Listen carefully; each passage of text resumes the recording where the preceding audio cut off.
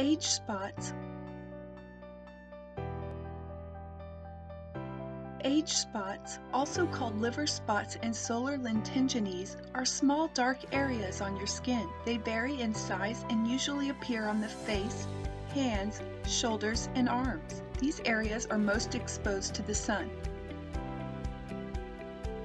Age spots are very common in adults older than 50, but younger people can get them too, especially if they spend a lot of time in the sun. You can help prevent age spots by regularly using sunscreen and avoiding the sun. If you want more questions answered, please follow our page.